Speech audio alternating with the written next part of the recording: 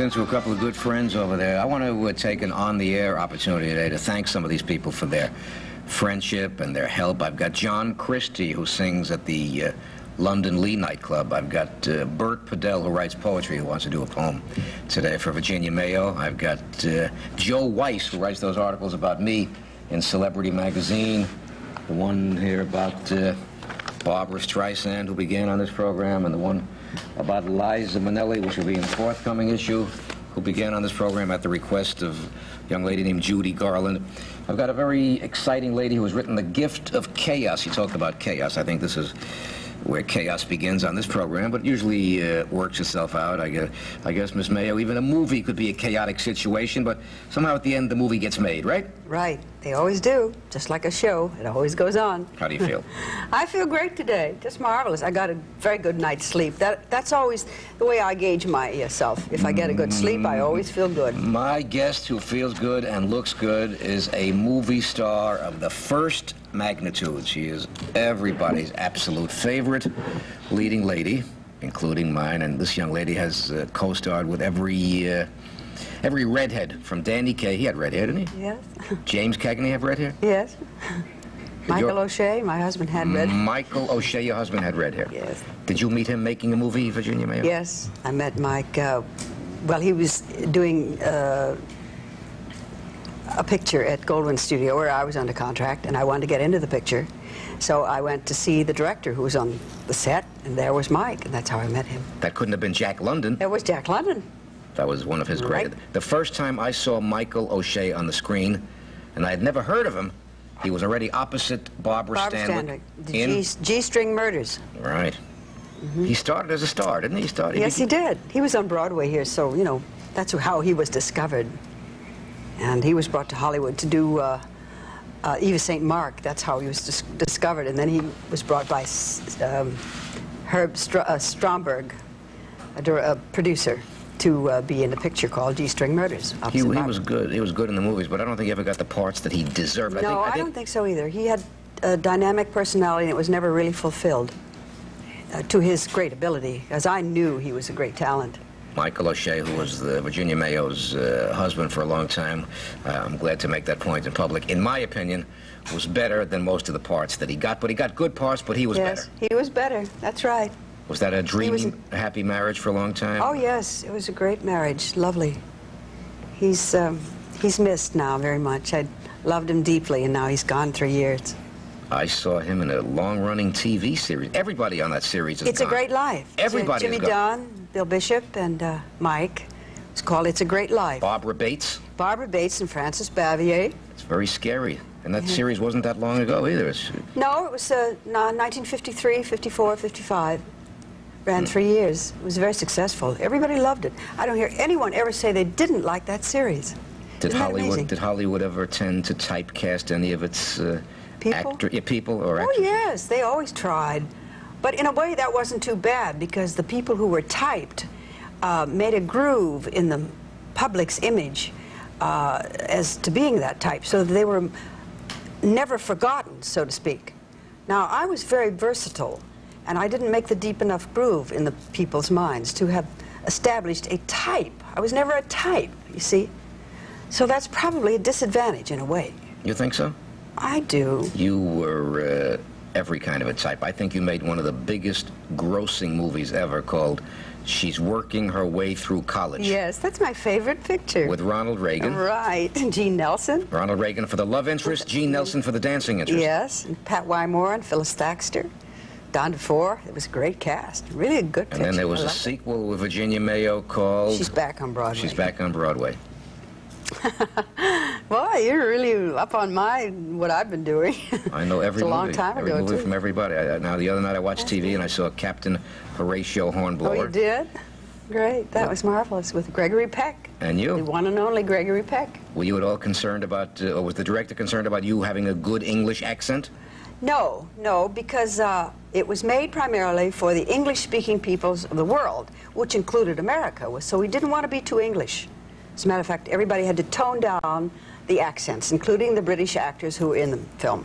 They all had to speak with a decided Americanese style. So it turned out to be a great picture. I think Gregory Peck was marvelous in it. He was great to work with, too. I loved him. Superb. Wasn't he marvelous? What a beautiful voice. We did a whole thing here the other day with Louise Reiner talking about a few of her leading men. Yeah. So we can't escape some of the leading men, but of course the star is you. No. Did I ever see you on Broadway with Eddie Cantor? Yes, you did. In? Banjo Eyes was the name of it. You were a baby. You were a little... I was a little girl. Tiny baby. I was only 10 years old. About? No, I was of age. I was in that show, and it was a delight to be in it, working with Eddie Cantor. It was fun. Now, he was, you see, I was with this horse act. Right. The audience, you probably know, but the audience may not know. And we toured vaudeville for many years. Right. Then we were asked to join this show with Eddie Cantor, and Cantor was, it was a 3 men on a horse put to music. And Cantor was supposed to talk to these horses. And in a dream sequence, the horses were supposed to come to life and tell him the winners. This one particular horse was fashioned to look like Eddie Cantor. Had a black face and big black eyes. The lids would move like Eddie Cantor's eyes were awfully big, if you remember. Sure. And the horse would do this and look funny. And well, Cantor was not really able to work with the horse to the advantage of getting laughs. So they said, well, Virginia, you'll have to do what Cantor was supposed to do. So I did that. And having worked with a horse so much, I knew exactly what the moves were to get the laughs. So I was in that part of the show, and I had a small part, and I did a little dancing in it. I was sort of jack of all trades in the show. Virginia Mayo of all trades. You know who used to sit here and talk about you and Eddie Cantor in that show? Jacqueline Suzanne. Oh, yeah. She wrote, you know, somebody told me she wrote, she was in the play. Sure. She had a part in it. In Banjo Eyes. Banjo Eyes. She wrote the book, the first one, Valley of the Dolls. She based that character on me, the part of Neely. I heard that rumor. Neely, and a composite of Judy Garland and me. The kid from vaudeville. I was from vaudeville. And that. You know, I used to wonder when Jackie would look at me so much when we were doing rehearsals and doing whatever, and she'd stand there and stare at me. Just stare for the longest time. And I'd say, what is she staring at me for? They still do stare at Virginia Mayo. And I'll tell you one thing that... Maybe she was conjuring up this book in her mind then. King Morton wants to sing some romantic songs to you later on today, so... He does? You better not leave us yet. Oh, no. I just want to make it very official that I've got to see Miss Mayo's current endeavor, and it's called, you tell me. Good news. At the... Paper Mill Playhouse in Milburn, New Jersey. You enjoying that? I am indeed. Will you be traveling with it, too? Well, we're going to one other theater. We're going to Cape Cod at Dennis Hyannis Melody Tent Theater. You know, I look at you, you talk about melody or memory or medley. I think of so many movies. I think of you as James Cagney's very tough wife in White Heat. That was really a great picture. Did you enjoy getting slapped around by James Cagney? Oh, any day. Any day, right? Any day. He was such a talent to work with. Oh, it was so thrilling. You played a mall. Yeah, gun mall. That was fabulous. And with Raoul Walsh directing, who could go wrong? Right. No, when you act with Jimmy Cagney, you don't have to act.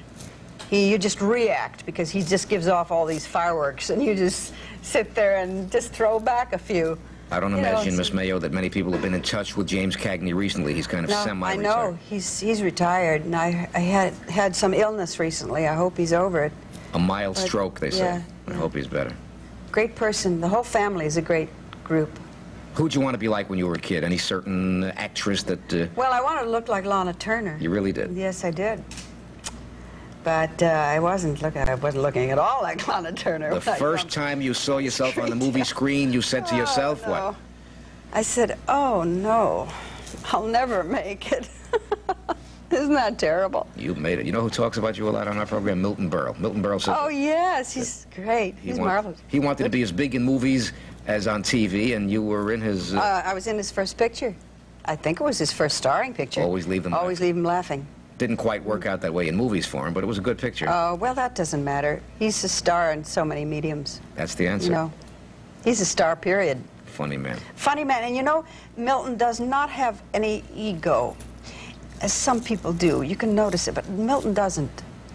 He's terribly smart. You know, he grasps things and holds it.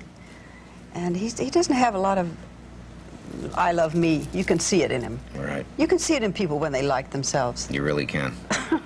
He's not an ego man. No, no, he's not. What about Alan Ladd? You worked with Alan Ladd. I did, and I really enjoyed Alan Ladd. He was the sweetest man I ever worked with. Really? Yes, I believe that. He was also typecast as kind of a cold-faced gangster. Yes. After he made this Gun for Hire, he was always... That must have made him sad, though. Alan was sad because he made it monetarily. He was a very rich man. Yes. And he was very talented in his way. He took a lot of criticism from people who would put down his acting ability, which was wrong. Alan was very sensitive, super sensitive. And I think he was a very fine actor. He had a gorgeous speaking voice. He had a style of delivery, which he couldn't do in every phase of acting, but he used it to great advantage in the style that he made his. And in one movie I made with him, I'll never forget the great expressive face he had, a beautiful face, most beautiful face I've ever seen. And in the scene, I was telling him that I had married, and he was in love with me, and this hurt him so deeply. Yes. And when I looked at his face, I saw the hurt on his face. I've never forgotten, because it was a beautiful expression that was captured fully by the camera. He had a beautiful nose, eyes, face. It was really beautiful. And he expressed it more beautifully than I've ever seen it expressed by any actor. This hurt look, this very hurt, touched look. Gorgeous. Sensitive man. Very sensitive man. Short? He was short. He was just my height. Right. I mean... Which is about? I'm about 5'5", 5'6". You generally look taller on the movie screen. Yeah, we usually would arrange it that way. But that doesn't matter when you have good, you know, something. When you have sparks or You've got the sparks, too. My guest is Virginia Mayo, and we're discussing some of her movies and some of her leading men and some of the... Now, some people say that the best years of our lives, they still say today, is the best movie ever made in the whole history. They say that today? Still. Maybe it's faded a little bit, but you were Dana Andrews' No Good Wife? Yes, that was a good part. That was a beautifully written picture. Robert Sherwood wrote it. Right. And that you can't do any better than that. Was there a big difference, let's say, working for Samuel Goldwyn, who was the independent mogul, and working for a major studio such as Warner Brothers? Was it a big difference? They were different, very different. Samuel Goldwyn had his hand in everything. Right. And that's why it was called the Goldwyn Touch, because it was. Every picture he put out was an excellent, gorgeously produced picture.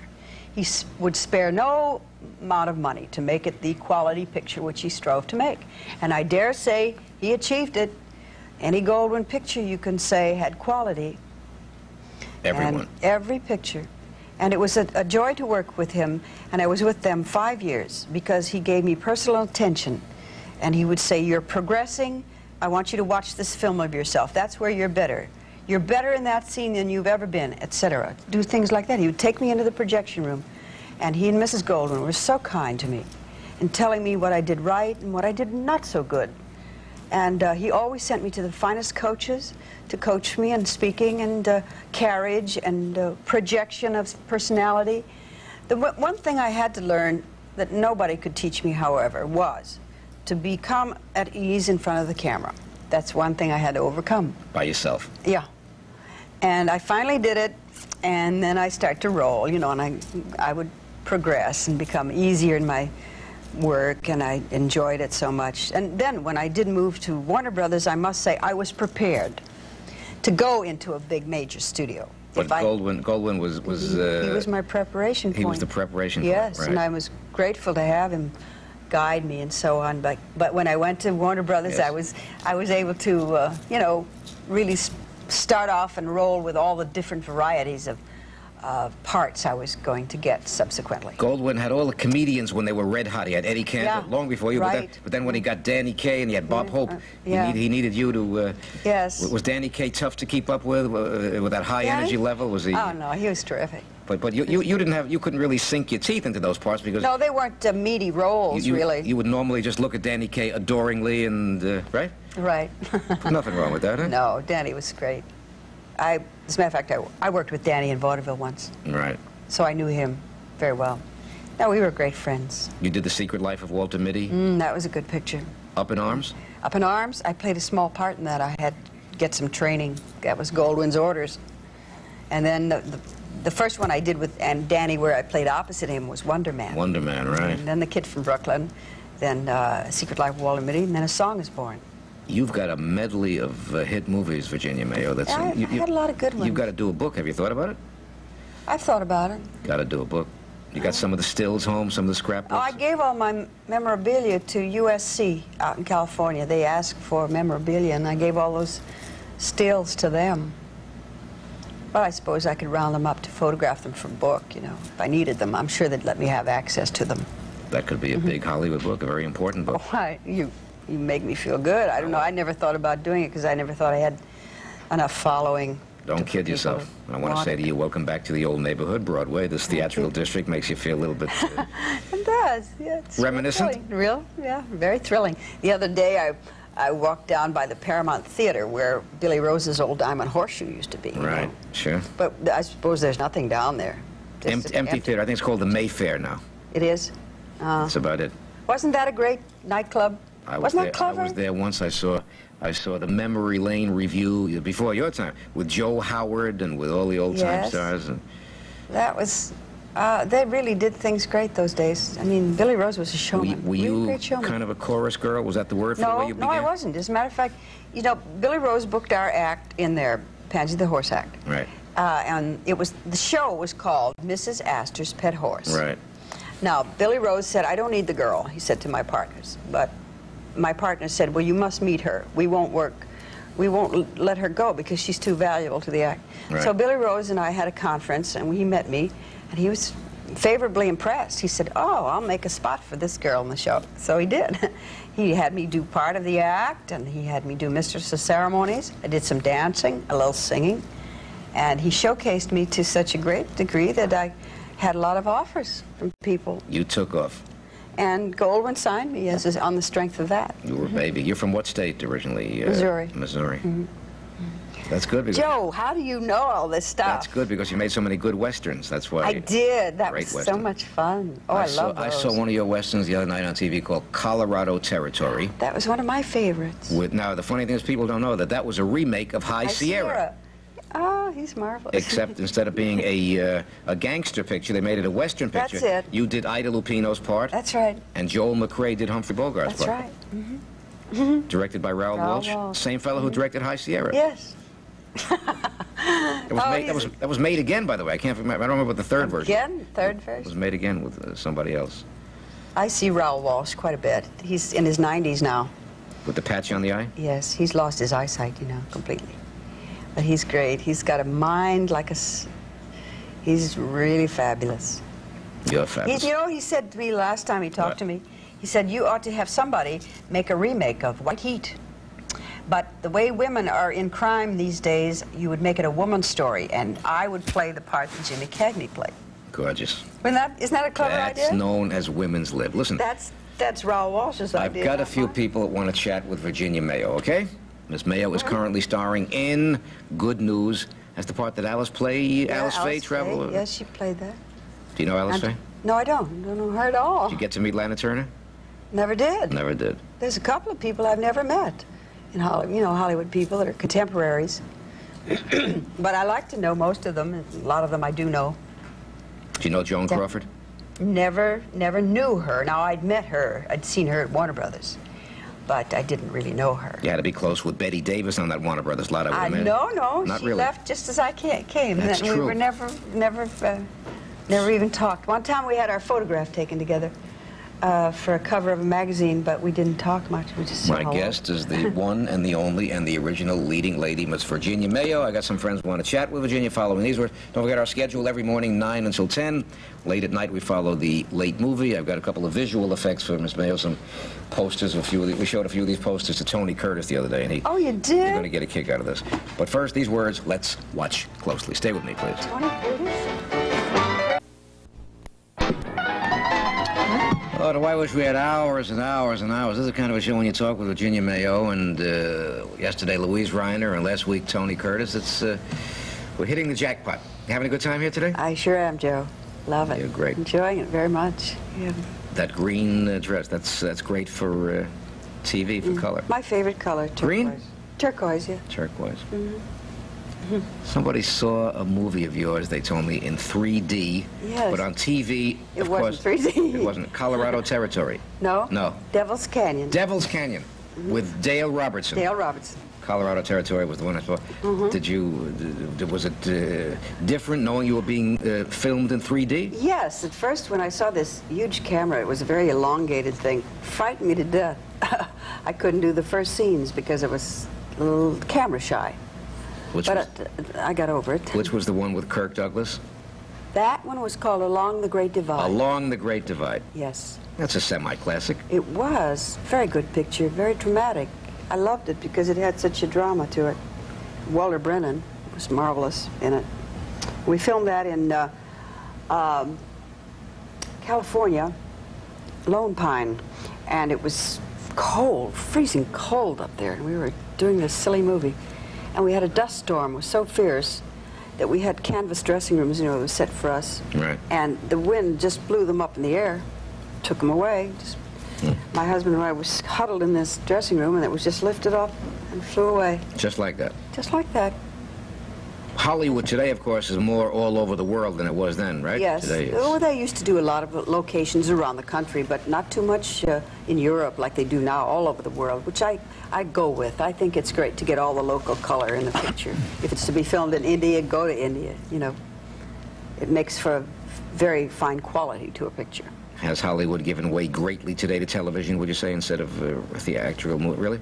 I think that, well, every movie eventually winds up on television. Right, but so far as series, they employ more people in series than maybe in the making of movies today? Or... Yes, more people are employed in television, I would say. The only thing I have to quarrel with television is that when they take a movie, an old movie, they cut it up so badly that I just abhor that. Really? They just make them botched up till you can't even recognize the movie, and I think that's unfair.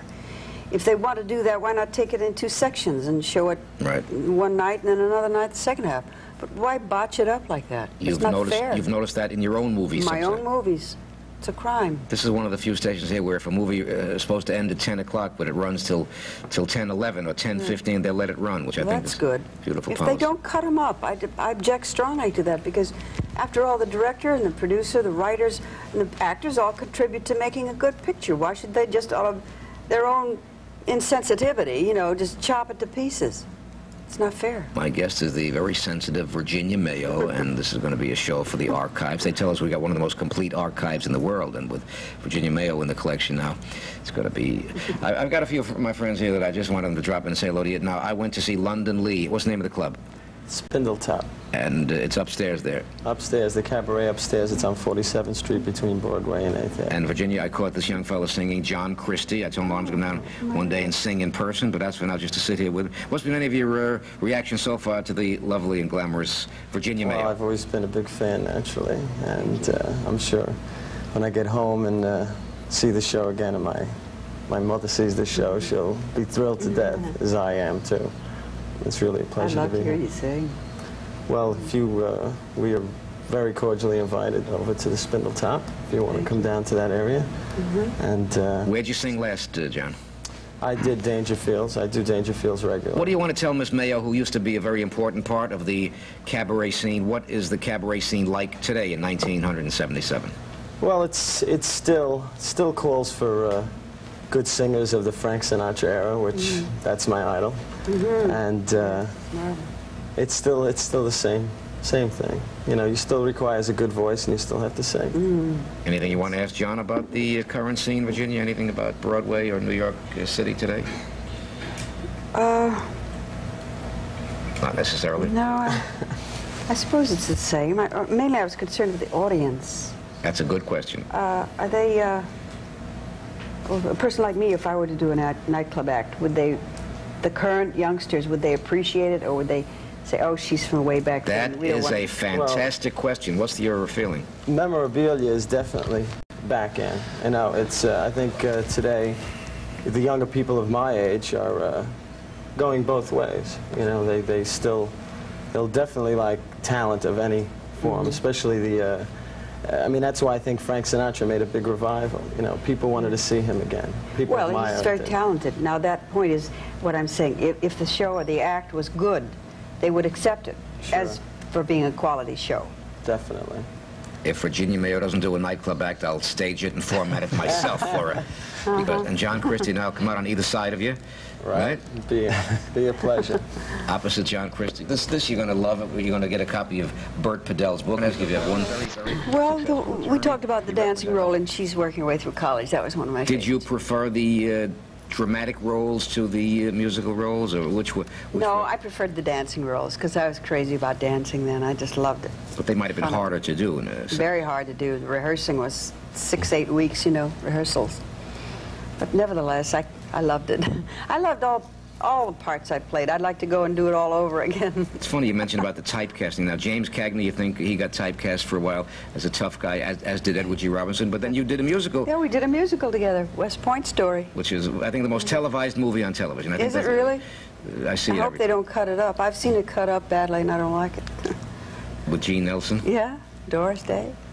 Of course, Cagney outgrew the tough guy parts, and he did that, and he did Yankee Doodle Dandy. Well, he got an Oscar for that because he was such a fabulous dancer. He was great in that. How do you feel about awards in general? Tonys, Oscars, Emmys? Well, I suppose they're marvelous to get. I never got any, so no. Oh, they're great. Listen. Can't knock it. No, you can't knock it. It's great. Well, sometimes I think, years ago there was such competition in pictures. I mean, there were so many great ones made in one year. How could they pick the best? Nowadays, there's so many rotten ones, you can only, so this one gets an Oscar, and it's no more an Oscar picture than The Man in the Moon, but it wins an Oscar. Where the years ago, there was such competition. Now, just past year, they could not find enough 5 leading ladies that had 5 leading roles in pictures to give an Oscar to. So practically an unknown lady got an Oscar for practically her first award. I mean, her first picture, she got an award for being an Oscar winner. Virginia Mayo You know what knows, I mean? and her name was? Louise Fletcher. Ms. Mayo knows whereabouts she speaks. This next young man didn't want to come on TV, but I want you to meet him. He's a writer. What's the title of Celebrity Magazine? That was very recently, right? Yes. Did you enjoy that part? No. After I decided to do it, I thought I made a mistake because it was such a little bitty part. And then we started to shoot it. They said, you'd be there at 6 o'clock in the evening. And my goodness, we didn't get to that till 3 in the morning. I was so exhausted I couldn't even think straight. A specific question I'd like to ask Miss Mayo is this. Why did you and your husband both conjointly quit Hollywood at the peak of your career? I mean, I could understand somebody who was on the downgrade, but the two of you were well up there. He was considered right up there with Spencer Tracy as a natural successor. That's the late Michael O'Shea, right. And you were definitely considered, That was about 1950. irrefutably, one of the 3 top sex goddesses, irrefutably, by anybody's standards. Virginia? I don't know. I just didn't get any offers. Any offers? Face it. Were you disillusioned with the way Greta Garbo didn't like the way she looked in her last picture, and she walked away? Maybe you didn't like one of your parts at that time. No. If I had gotten good offers, I would have taken them, but I didn't get any offers. But why did both of you quit together? I don't understand. Maybe they went touring in summer. remember that I'll tell you what, my husband was not very press. well. He Oh, had I a see. kind of a problem with his health. Oh, I see. And he wanted to, rest. Mm-hmm. And I was happy to keep working, but as I said, I didn't get any offers. What did you do from the time you left? I saw you on a commercial together. I don't remember what the commercial was about at this late stage, but I know that the two of you were on a commercial together, yeah. I did a movie in Europe in 1960, Mm-hmm. and then we went to Ireland, and we looked over Ireland for about an 8-month period, Mm-hmm. and that was way into 1961 and 62 when that happened.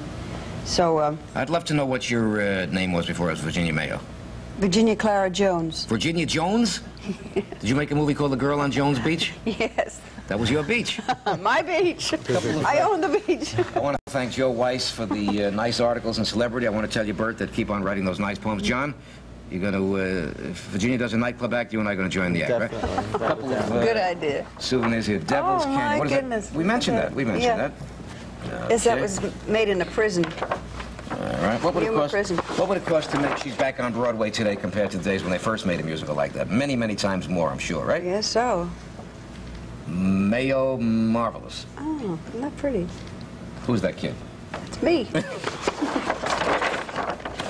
The Iron Mistress? Yeah, the Iron Mistress. I love that. That's one of my favorites. The big land. Oh, yeah, the big land. Most of all, a young fellow wants to sing to you, and he'll do it following these words, okay? Stay with us and never leave us. Watch. And he was brought to Hollywood to do Eva St. Mark. That's how he was discovered. And then he was brought by Herb Stromberg, a producer, to be in a picture called G-String Murders. He was good. He was good in the movies, but I don't think he ever got the parts that he deserved. No, I don't think so either. He had a dynamic personality, and it was never really fulfilled to his great ability, as I knew he was a great talent. Michael O'Shea, who was the Virginia Mayo's husband for a long time, I'm glad to make that point in public, in my opinion, was better than most of the parts that he got. But he got good parts, but he was better. Yes, he was better. That's right. Was that a dreamy, happy marriage for a long time? Oh, yes. It was a great marriage. Lovely. He's missed now very much. I loved him deeply, and now he's gone 3 years. I saw him in a long-running TV series. Everybody on that series is It's gone. A Great Life. Everybody Jimmy is gone. Dunn, Bill Bishop, and Mike. It's called It's a Great Life. Barbara Bates. Barbara Bates and Francis Bavier. It's very scary. And that series wasn't that long ago either.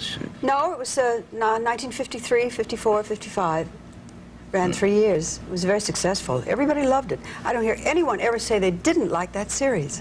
Did Isn't that amazing? Hollywood ever tend to typecast any of its people? People or Oh, actors? yes, they always tried. But in a way, that wasn't too bad, because the people who were typed made a groove in the public's image as to being that type, so that they were never forgotten, so to speak.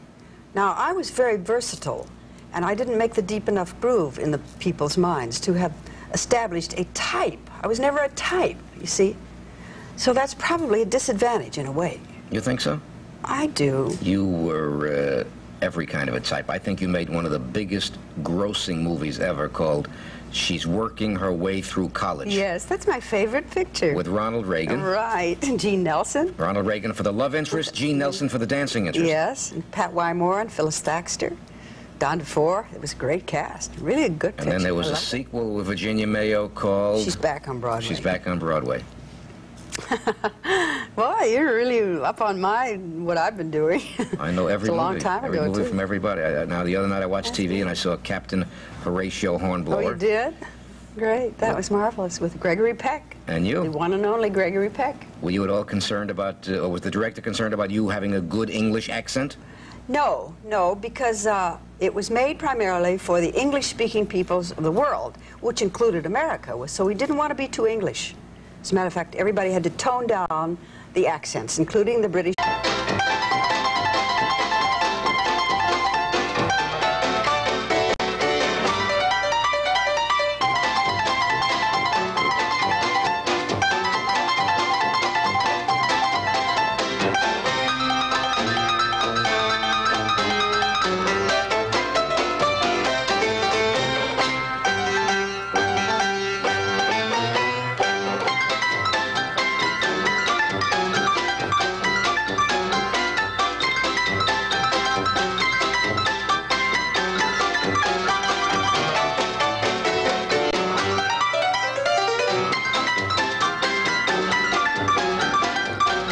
Bumped into a couple of good friends over there. I want to take an on-the-air opportunity today to thank some of these people for their friendship and their help. I've got John Christie, who sings at the London Lee nightclub. I've got Bert Padell, who writes poetry, who wants to do a poem today for Virginia Mayo. I've got Joe Weiss, who writes those articles about me in Celebrity Magazine.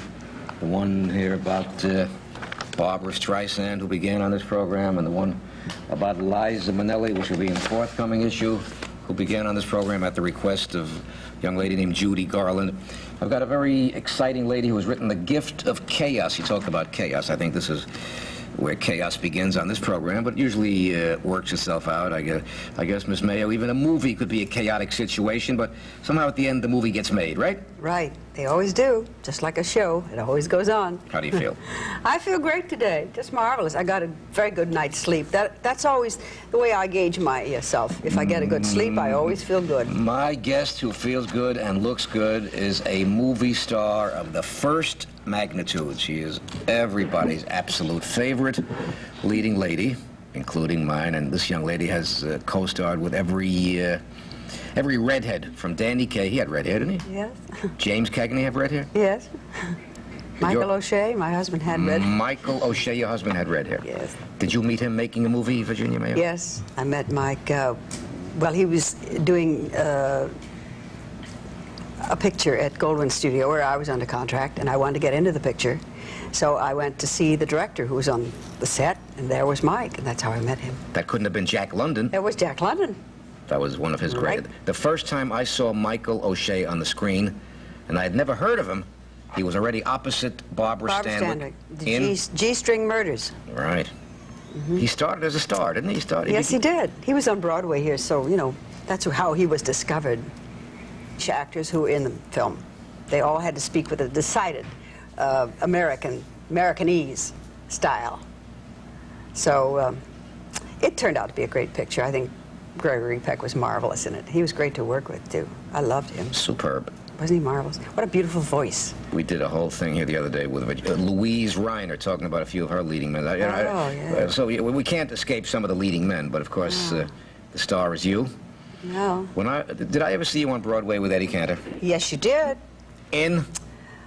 Banjo Eyes was the name of it. You were a baby. You were a little... I was a little girl. Tiny baby. I was only 10 years old. About? No, I was of age. I was in that show, and it was a delight to be in it, working with Eddie Cantor. It was fun. Now, you see, I was with this horse act. Right. The audience, you probably know, but the audience may not know. And we toured vaudeville for many years. Right. Then we were asked to join this show with Eddie Cantor, and Cantor was, it was three men on a horse put to music. And Cantor was supposed to talk to these horses. And in a dream sequence, the horses were supposed to come to life and tell him the winners. This one particular horse was fashioned to look like Eddie Cantor. Had a black face and big black eyes. The lids would move like Eddie Cantor's. Eyes were awfully big, if you remember. Sure. And the horse would do this and look funny. And well, Cantor was not really able to work with the horse to the advantage of getting laughs. So they said, well, Virginia, you'll have to do what Cantor was supposed to do. So I did that. And having worked with a horse so much, I knew exactly what the moves were to get the laughs. So I was in that part of the show, and I had a small part, and I did a little dancing in it. I was sort of jack of all trades in the show. Virginia Mayo of all trades. You know who used to sit here and talk about you and Eddie Cantor in that show? Jacqueline and Suzanne. Oh, yeah. She wrote, you know, somebody told me she wrote, she was in the play. Sure. She had a part in it. In Banjo Eyes. Banjo sure. Eyes. She wrote the book, the first one, Valley of the Dolls. She based that character on me, the part of Neely. I heard that rumor. Neely, and a composite of Judy Garland and me. The kid from vaudeville. I was from vaudeville. And that. You know, I used to wonder when Jackie would look at me so much when we were doing rehearsals and doing whatever, and she'd stand there and stare at me. Just stare for the longest time. And I'd say, what is she staring at me for? They still do stare at Virginia Mayo. And I'll tell you one thing that... Maybe she was conjuring up this book in her mind then. King Morton wants to sing some romantic songs to you later on today, so... He does? You better not leave us yet. Oh, no. I just want to make it very official that I've got to see Miss Mayo's current endeavor, and it's called, you tell me. Good news. At the... Paper Mill Playhouse in Millburn, New Jersey. You enjoying that? I am indeed. Will you be traveling with it, too? Well, we're going to one other theater. We're going to Cape Cod at Dennis Hyannis Melody Tent Theater. You know, I look at you, you talk about melody or memory or medley. I think of so many movies. I think of you as James Cagney's very tough wife in White Heat. That was really a great picture. Did you enjoy getting slapped around by James Cagney? Oh, any day. Any day, right? Any day. He was such a talent to work with. Oh, it was so thrilling. You played a mall. Yeah, gun mall. That was fabulous. And with Raoul Walsh directing, who could go wrong? Right. You know, when you act with Jimmy Cagney, you don't have to act. you just react because he just gives off all these fireworks, and you just sit there and just throw back a few. I don't imagine, Miss Mayo, that many people have been in touch with James Cagney recently. He's kind of semi-retired. I know. He's retired, and I had some illness recently. I hope he's over it. A mild stroke, they say. Yeah, I hope he's better. Great person. The whole family is a great group. Who'd you want to be like when you were a kid? Any certain actress that... Well, I wanted to look like Lana Turner. You really did? Yes, I did. But I wasn't looking at all like Lana Turner. The first time you saw yourself on the movie screen, you said to yourself, what? I said, oh, no, I'll never make it. Isn't that terrible? You made it. You know who talks about you a lot on our program? Milton Berle. Milton Berle says... Oh, yes, he's great. He's marvelous. He wanted to be as big in movies as on TV, and you were in his... I was in his first picture. I think it was his first starring picture. Always Leave Them Laughing. Always Leave Them Laughing. Didn't quite work out that way in movies for him, but it was a good picture. Oh, well, that doesn't matter. He's a star in so many mediums. That's the answer. You know, he's a star, period. Funny man. Funny man. And you know, Milton does not have any ego, as some people do. You can notice it, but Milton doesn't. He's terribly smart. You know, he grasps things and holds it. And he doesn't have a lot of I love me. You can see it in him. Right. You can see it in people when they like themselves. You really can. He's not an ego man. No, no, he's not. What about Alan Ladd? You worked with Alan Ladd. I did, and I really enjoyed Alan Ladd. He was the sweetest man I ever worked with. Really? Yes. I believe that. He was also typecast as kind of a cold-faced gangster. Yes. After he made this Gun for Hire, he was always... That must have made him sad, though. Alan was sad because he made it monetarily. He was a very rich man. Yes. And he was very talented in his way. He took a lot of criticism from people who would put down his acting ability, which was wrong. Alan was very sensitive, super sensitive. And I think he was a very fine actor. He had a gorgeous speaking voice. He had a style of delivery, which he couldn't do in every phase of acting, but he used it to great advantage in the style that he made his. And in one movie I made with him, I'll never forget the great expressive face he had. A beautiful face, most beautiful face I've ever seen. And in the scene, I was telling him that I had married, and he was in love with me, and this hurt him so deeply. Yes. And when I looked at his face, I saw the hurt on his face. I've never forgotten, because it was a beautiful expression that was captured fully by the camera. He had a beautiful nose, eyes, face. It was really beautiful. And he expressed it more beautifully than I've ever seen it expressed by any actor. This hurt look, this very hurt, touched look. Gorgeous. Sensitive man. Very sensitive man. Short? He was short. He was just my height. Right. I mean... Which is about? I'm about 5'5", 5'6". You generally look taller on the movie screen. Yeah, we usually would arrange it that way. But that doesn't matter when you have good, you know, something. When you have sparks or You've got the sparks, too. My guest is Virginia Mayo, and we're discussing some of her movies and some of her leading men and some of the... Now, some people say that the best years of our lives, they still say today, is the best movie ever made in the whole history. They say that today? Still. Maybe it's faded a little bit, but you were Dana Andrews' No Good Wife? Yes, that was a good part. That was a beautifully written picture. Robert Sherwood wrote it. Right. And that you can't do any better than that. Was there a big difference, let's say, working for Samuel Goldwyn, who was the independent mogul, and working for a major studio such as Warner Brothers? Was it a big difference? They were different, very different. Samuel Goldwyn had his hand in everything. Right. And that's why it was called the Goldwyn Touch, because it was. Every picture he put out was an excellent, gorgeously produced picture. He would spare no amount of money to make it the quality picture which he strove to make. And I dare say he achieved it. Any Goldwyn picture, you can say, had quality. Everyone. And every picture. And it was a joy to work with him, and I was with them 5 years because he gave me personal attention.